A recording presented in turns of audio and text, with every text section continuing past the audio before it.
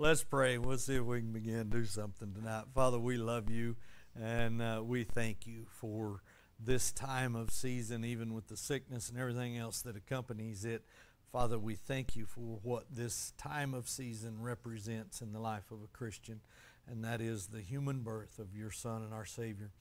And Lord, without that, we'd have no hope. We'd not be able to smile, be able to laugh. We'd be condemned to an eternity in hell. But because you had already set that in stone at the foundation of the world, we have hope, and we can have peace even in the midst of trials and troubles. And we can just smile and go on with our lives and say, God's still in control, and I'm just trying to follow. And Lord, we pray that you'll be with all those that are sick, all those that are having health issues and problems and all those things, people that are hurting all over. Lord, I pray that you'd just mend hearts, that you'd mend physical bodies, and Father, that you'd help us to grow our spiritual body as well. And may all this done bring honor and glory to you, for we ask it in Jesus' name. Amen. Well, Proverbs chapter 6, I had thought about doing something different tonight. And then I thought, no, I'm still started over reading through Proverbs, 1st December. How many of you started 1st December reading through the book of Proverbs? 1, 2, 3, 4. That's not real good odds this morning or tonight. 2, 4, 6, 8, 10, 12, 14, 16, 18, 20, 22, 24, 26, 27. 27, we only got 4. That's not real good odds. But I challenge you to read through the book of Proverbs every month. And whatever day of the month it is, read that chapter of Proverbs. And so today is Proverbs chapter 6. So if you haven't read it already, you can get your reading in for today. But there's a lot of good things in Proverbs. And I challenge you to do that. In Proverbs chapter 6, verse 1, he says, My son, if thou be surety for thy friend, if thou hast stricken thy hand with a stranger, thou art snared with the words of thy mouth, thou art taken with the words of thy mouth. Anyone know what that word surety means?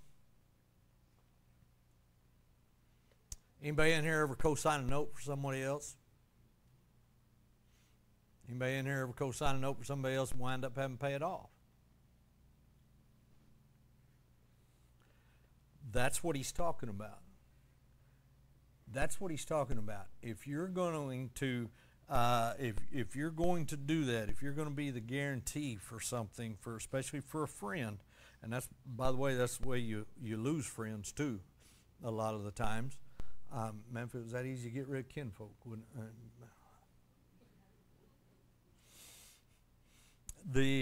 I had a guy tell me one time, don't ever co-sign a note that you're not willing to make payment on. And I said, okay. And I've co-signed some notes over the years, and I've had to make payments on them. And all you can do is just smile, and make that payment, and keep right on going, because you're snared with that. You're hung with that. Okay. And so be very, very cautious about co-signing notes for other people. I'm not saying that there's not a time you should do it and there's not a time that it needs to be done. I'm just saying you ought to put a lot of prayer into it before you volunteer for that. When we started church in Hobart, I had a man come to me and said, I have a $10,000 CD that's about to mature, and I'll pull that out and use it for collateral to buy the church building. And I said, no, not going to happen. I'm not going to let you do that. And he said, but that's what I want to do. And I said, but I don't think that's what God wants us to do. Number one, it's not your responsibility to bear the load of co-signing that note and guaranteeing it. It's the church's responsibility. And number two, I think the church can stand on its own and take care of that. And so I wouldn't let him do it. And years later, he said, I don't know what I was thinking, but he said, I probably should have prayed about that a little more before I offered to do that. And he said, I'm glad you turned me down on that. Because I didn't want him to feel like he was hung in something. Okay, I didn't want him to feel like if something happened and he got ready to leave church, I didn't want him to feel like he didn't have the ability to go. And I didn't want him to think that he had a more vested interest in church than anyone else. Okay, this is why you need to read through the book of Proverbs every month. Okay, because up until tonight, probably the majority of people in here had never thought about being surety for thy friend, and by that being snared in a trap.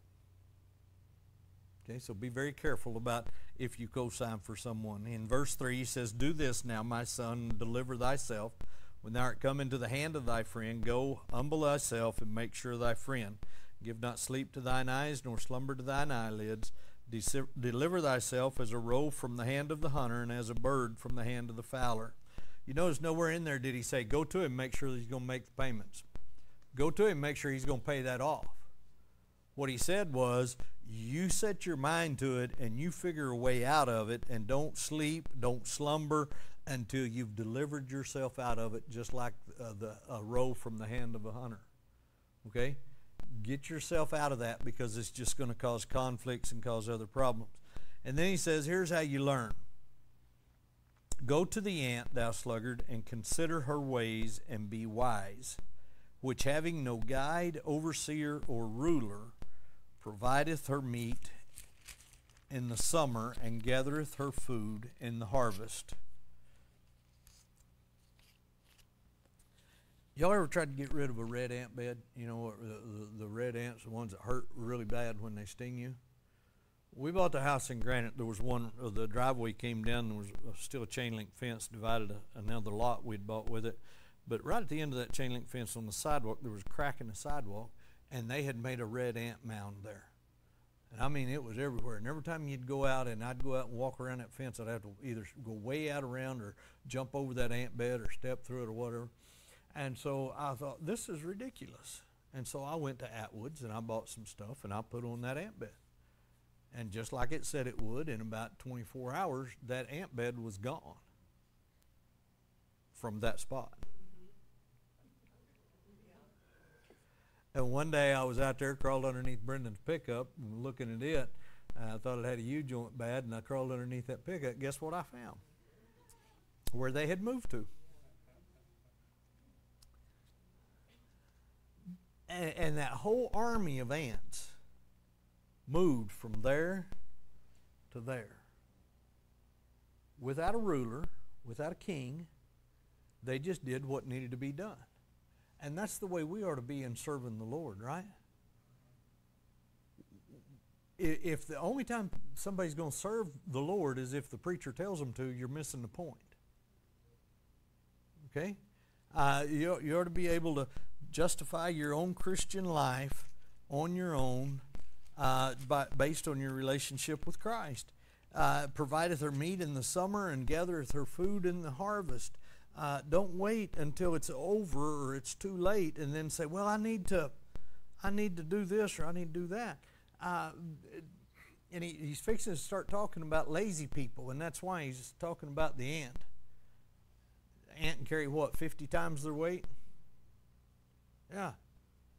I mean, you ever saw two of them little bitty ants carrying a dead cricket? That cricket may be 4 times as big as they are, but they still got it, and they're still carrying it. They're still going after it. And so gather your food while there's time, and do what you need to do. And then he says, how long wilt thou sleep, O sluggard? When wilt thou arise out of thy sleep? Yet a little sleep, a little slumber, a little folding of the hands to sleep. So shall thy poverty come as one that traveleth, and thy want as an armed man. First time I read through the book of Proverbs, I thought that said as one that travaileth. Well, a woman, the Bible says, travails in childbirth. I thought so as one that's going through a hard time. But he says, no, one that traveleth. You ever went on a trip and it cost you more than you thought it was going to before you got home? You know why? Because Proverbs is true. So shall thy poverty come as one that traveleth. It's expensive to live on the road.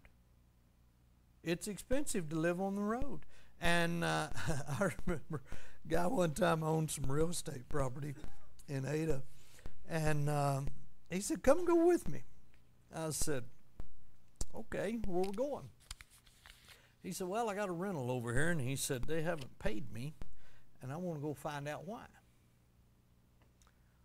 Now, the guy was also my pastor at the time, but I went over there, and I mean, he knocked on that door, and that police knock, boom, boom, boom. A little bit hurt. What's that? Who is it? I'm coming. Guy comes and opens the door, and you can tell by looking at him, he just rolled out of bed, and it's like 2:30 in the afternoon. College kid, just rolled out of bed. Opened the door and walked in, and there was another one asleep on the couch, and another one asleep on the floor. And he said, "Do you have the rent?" Okay. "Oh, no, we've been having a hard time." And then he says, 2:30 in the afternoon. You already could have put in a full day if you'd got up and went to work somewhere. There's 3 of you here, and if the 3 of you would have worked 2 days, you could have paid the entire amount. But you didn't, so now you gather your stuff and out that door right now. "Well, you can't just kick me out right now." And he said, "Yeah, I can." "Well, no, there's laws against that. You have to give me time, and you can't kick me out." And he turned around and looked at me, and he said, "Weren't we going to tear that window out right there in the front?" He said, "You can stay if you want to. It's in January." He said, "You can stay, I guess, if you want to, but we're fixing to tear that window out and put new windows in this house. And we have the front one and the back one, so it's going to get a little breezy in here." And they started gathering up their stuff, and they moved out. I said, "That was a little harsh, wasn't it?" He said, "That's the 4th time in 6 months they've been over 10 days late with their rent. I think I've gave them plenty of warning." But people want to lay around and sleep all day and then complain because they're broke. It'd be nice to sleep all day, wouldn't it, Trent? It'd be nice to just come home and have a regular job and not have to stay up all night, and it'd be nice. But you can't sleep all the time and provide for your family. It doesn't work that way. We have a generation, in case y'all haven't figured this out yet, we have a generation of I started to say men, but that's not the right word. We have a generation of males that are in their late 20s to early 40s that think their sole purpose in life is to stay home and play video games. That's it. They don't work. They don't have a full-time job. They don't. Now, Brendan was telling me the other day about some guy that was playing a video game, and he was getting paid for it abundantly, and he was making a really good living at it. I said, "Well, why aren't you getting paid for it?" He said, "I'm not that good." But some guy that was streaming himself, or started streaming, playing on video game, and you'd have somebody sub in or something. Anyway, the guy, like it was, he'd been playing for like 1,000 and something hours, and he still had a whole bunch to go. He said, I'm going to be streaming the rest of my life at this rate. But so there is a possibility you can make money at that, okay? I don't want to mislead anybody. But the truth of the matter is, if you're spending more time sleeping than you are working, there's probably something going on in your life. We got 24 hours in a day. I remember a guy that was very wealthy told me one time, I asked him, I said, "So how did you get to the place you're at?" "Just because I wanted to know." And he said, "Well, my old daddy told me years ago, son, it's okay if you just work a half a day. But you need to make up your mind whether it's going to be the first half or the second half. You put in 12 hours.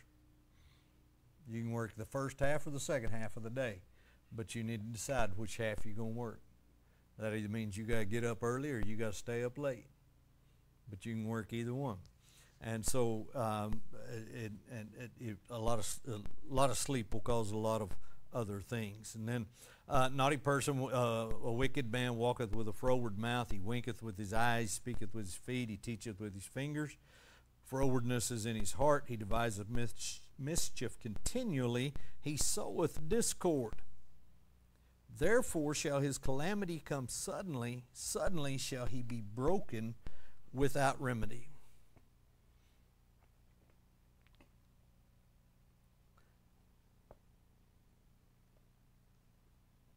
I was told very early on in my Christian life to always be very careful how you treat the church, because Christ gave his life for the church. Someday, if they decide to remodel, when they take the sheetrock off of the wall that my desk faces, written on that sheetrock behind those studs, it says, "Be careful how you treat the church." Because I wanted to write that on that wall, because I knew where my desk was going to be, and I wrote that on that wall before we sheetrocked it and covered it up, because it reminds me every time I look at that wall to be careful how you treat the church. To be careful how you treat the church. And so when we have people that try to sow discord, and you can tell that's their only purpose in being here, then something needs to be done. Because the Bible says, and he says over in the book of Romans, mark them which cause division among you. Okay? But we ought not to be sowing discord. It amazes me the little details that people think everybody needs to know when really it doesn't matter to anybody but them. Well, do you know the preacher wasn't even there at 3 o'clock when I went by the church the other day? Yeah, I was. I was just in a different building, my fifth wheel. Okay? I came in one day and somebody said, well, it's about time you got here. You sure have showed up late today. I said, well, I'm sorry. Number one, I didn't know we were keeping score and anybody was counting my hours. But if you are, did you count the ones that last night when I was on the phone at 10:30? See, you have no idea what I do when I'm not here. I said, so if we're going to keep score, let's keep it honestly. And I just turned around and walked off. Okay? Watch out for those that have a purpose of sowing discord. You don't have to have a conversation with everyone. Okay? If their intent is to sow discord, and I'll tell you how to deal with that, the best way to deal with that. If someone comes to you and says, did you hear about what, da-da-da-da, and they name them, just stop them and say, whoa, right there. Let's you and I call the preacher, put it on speakerphone, and we'll settle this. And 99.99% of the time they'll say, oh, I don't have time for that, or oh, we'll do it later, or what. No, they don't want that accountability. They just want to spread things. And so be very careful of those that sow discord. And he's fixing to get into it a little bit in the next 3 verses there, 16 through 19, which is where I really wanted to try to get tonight. It's funny, the subtitle in my Bible, above that, I guess they had a Catholic guy taking some notes or something when they were making this Bible, because the subtitle of my Bible says 7 Deadly Sins. Well, maybe, but there's a lot more than 7. And if you're a born-again child of God, none of those 7 are going to send you to hell. Now, God might kill you for it, okay? I understand that. But I kind of got a kick out of it when I read it. And so he says in verse 16, these 6 things doth the Lord hate. Okay? So keep that in mind. All right? He's fixing to name 7 things here. But these 6, the first 6, these 6 things doth the Lord hate. Yea, and 7 are an abomination unto him. So he hates 6, but all 7 of them are an abomination to him, especially number 7. And so he starts out and he says, a proud look. Look over at Psalms 101 and verse 5. Psalms 101 and verse 5 says, whoso privily slandereth his neighbor, him will I cut off. Him that hath a high look and a proud heart will not I suffer. You see, most of the time when people come and want to tell you some little juicy tidbit of gossip, it's because it's going to make them look better. That proud look, okay? That proud look. And then the second one is a lying tongue. Kind of goes along with a proud look, doesn't it? I've said for years, there's 2 sides to every story.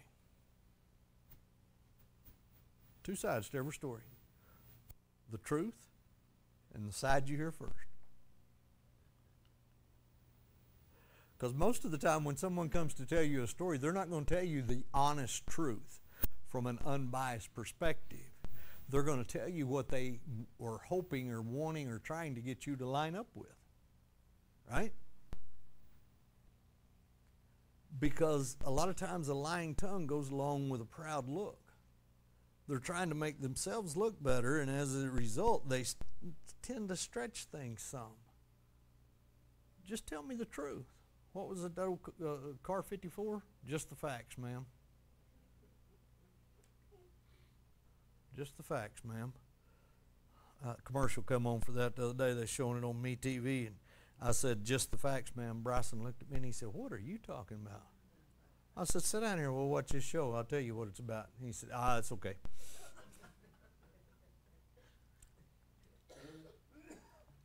A proud look, a lying tongue, which Psalms chapter 120 and verse 2 speaks to that again, because God wants to make his point, right?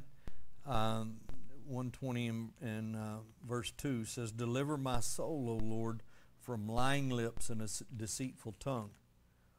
Okay? Deliver my soul, O Lord, from lying lips and a deceitful tongue.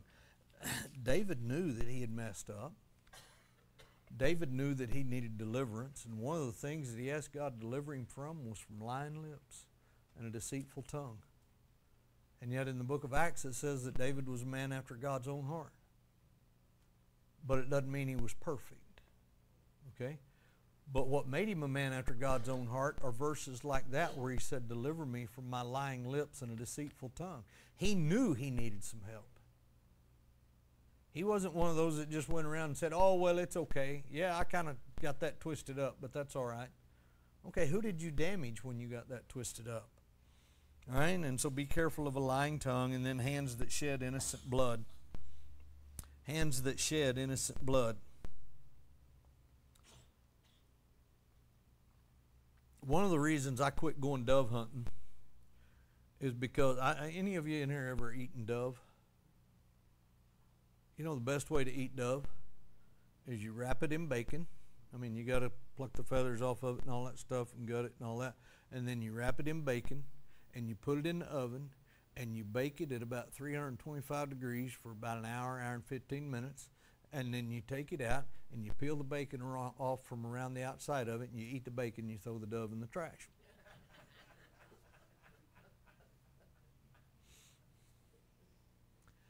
But after I got saved, I read that and it said hands that shed innocent blood. Okay, now I'm not a vegan by any means. I'm a meat and potatoes guy, and always have been. And God gave us everything on this green earth to eat, right? There's nothing that won't be bad for us as long as we bless it. Okay. Now there's been a time or two I've had to bless it twice just to make sure I wasn't gonna make me sick. But to me, it kind of speaks to the fact of going out and killing something and then not doing anything with it.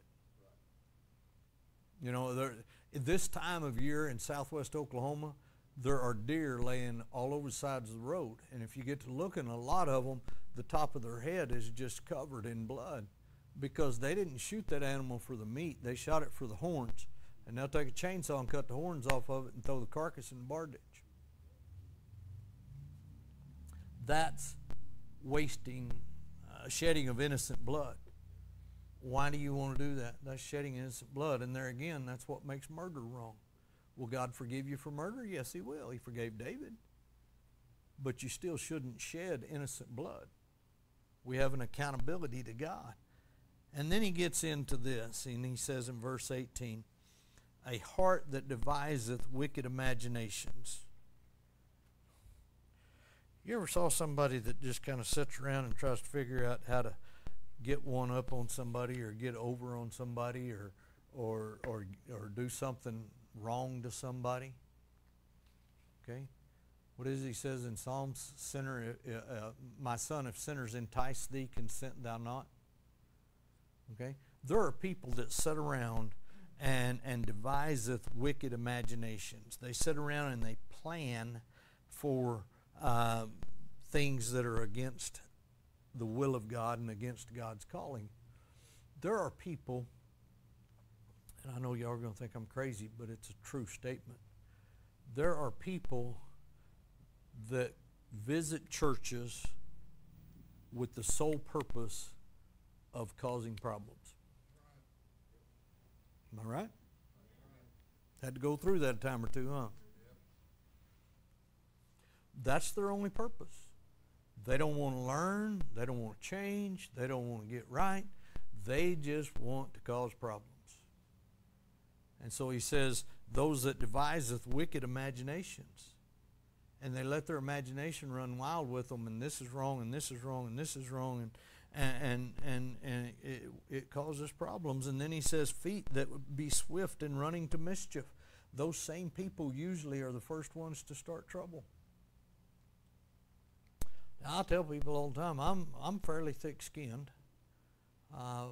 We were moving yesterday, and I said something about Gina was pushing the buggy in or out one, I don't remember which, and I said, spend half my time holding the door for you. Come on, let's get this done. I was just giving her a hard time, and she knew it, and she kind of looked at me, and she said, well, and I said, now you know why I had a hard time keeping hands, don't you? I used to tell them all the time, don't let this old man fool you. When I'm going to borrow my hammer one day, Brother Mike, I said, go ahead. But I'm telling you right now, you put that thing in your left hand, it's going to beat you to death because it'll swing a whole lot faster than you're used to.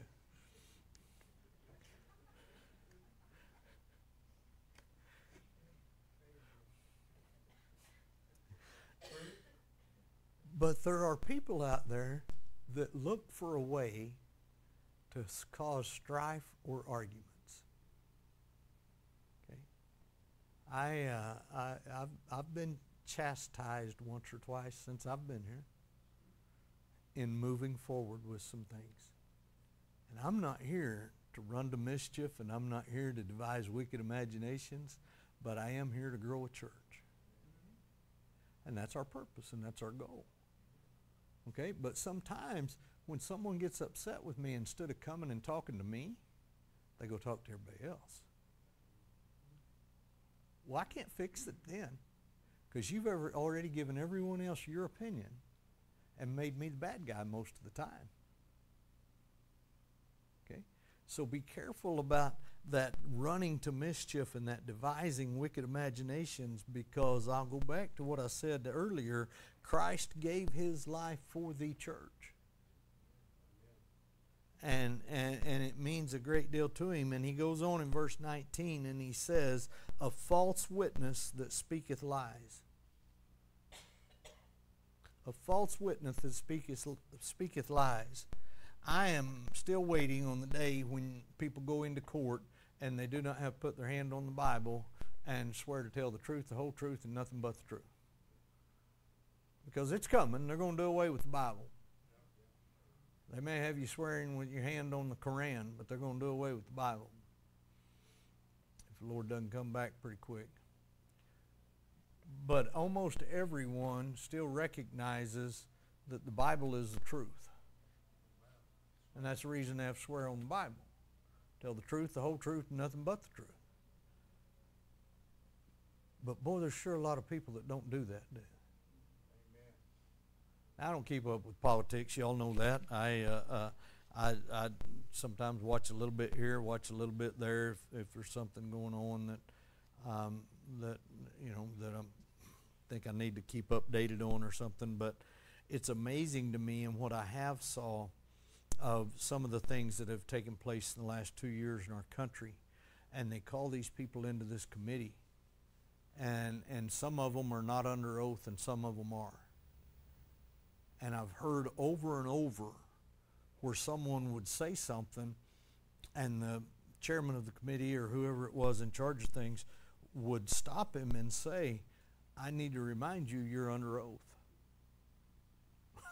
In other words, I know you're lying. You might ought to stop right there. He said, I need to remind you you're under oath. Because some people don't care anything about the truth. They want to tell whatever's going to make them look best. Whatever's going to promote their agenda. Okay? In the short time that I've been here, there's been people that have left this church and went and told someone something that just absolutely was not true. And it shouldn't be that way.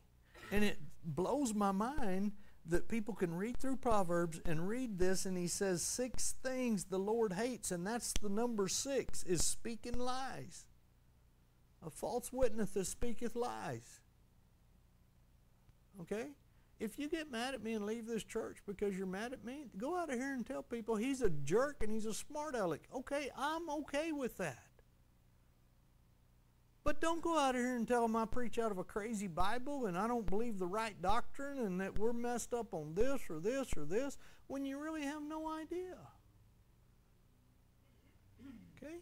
And so the Bible hates those that speaketh lies. And then it amazes me that he said 6 things the Lord hates and 7 are an abomination to him. So he hates all of those things. And then here's the abomination. What does it say? He that soweth discord among the brethren.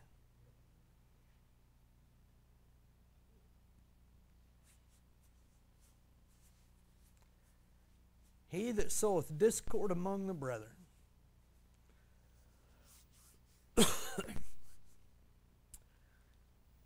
I have 1, 2, 3, 4, 5, 6. I have been a member of 6 churches in my lifetime. I didn't get saved till I was 32, so in 30 years I've been a member of 6 churches. Okay? One of those I resigned because my mother was in bad health and she needed my help. My sisters could not make her get up and do what she needed to do and exercise, and she was going to get in really bad shape before long, and so I resigned the church, and I would work all week and get in the pickup and go to Granite and help her rehab her knee, because I didn't have to help her. All I had to do was walk in the door and say, "Hey, Mom, how are you?" And she'd say, "Oh, I'm working this machine." She'd hear my pickup pull up. She'd turn that machine on and start working that knee because she knew. And my sister said, "I don't see how you do that." I said, "It's just part of life, you know." And so I resigned that church for that. But we had to close the church in Ada after I got hurt, and so that was kind of a different deal. And so, and I hadn't resigned here yet, so we can't count that one. So half of the churches that I've been a member of, I left to keep from sowing discord. Okay? Last church I was at, Chairman of Deacons and I did not get along, and he was my niece's husband. But we didn't get along because he was power hungry, and it was coming down to the end of things, and it was fixing to be showdown, for lack of better words. And I told my wife, I said, "I'm not doing this. The church is too valuable to me." She said, "Then just resign." And I said, "That's what I plan to do." And so I did, because I would rather resign my position and have to go find another job than to split a church. Okay? I would rather resign my position and have to beg for food on the street corner than to split a church. Because I believe God's going to really hold people accountable that try to split a church or that do split a church, because Christ gave his life for it. And so when it comes down to he that soweth discord, that's number 7. That's an abomination unto him. I don't want to be an abomination to God. I want to be what God wants me to be.